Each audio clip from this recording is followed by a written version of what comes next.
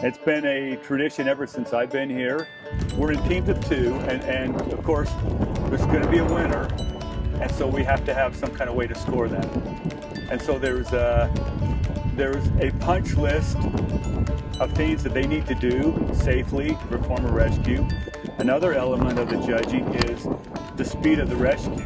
We are taught that if you cannot get to an unresponsive person in under 5 minutes, it becomes a recovery and not a rescue.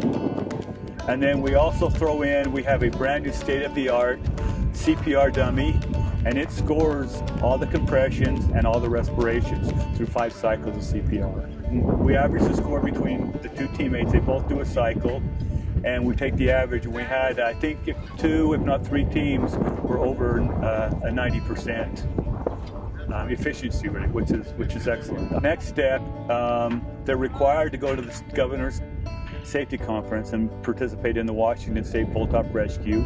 And then they've also, the top 2 teams qualified, and the company will send them to Kansas City to compete in the International Lineman Rodeo, which will be in October.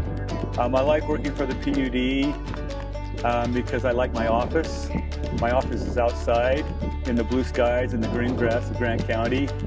I like the nature of my work. It's physical, it's somewhat athletic, but you have to have some intelligence, and that's how you stay alive.